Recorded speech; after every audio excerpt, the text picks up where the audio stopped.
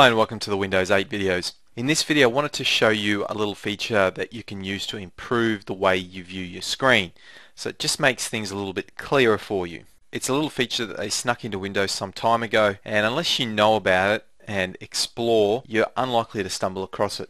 So if we bring up our control panel, and then we need to go to the display area.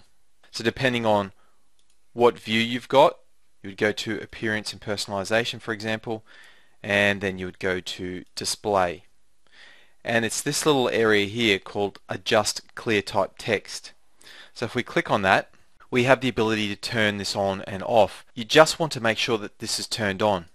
Now you can see that this text is fuller, smoother and blacker, and if I disable it, it sort of becomes a little bit scrappy. It's not as smooth. It also has an impact on this text here. And that's through all of your computer. So you can just press next and tune it and pick which one of these looks better for you. So you would either pick that one or that one. I think that one looks better.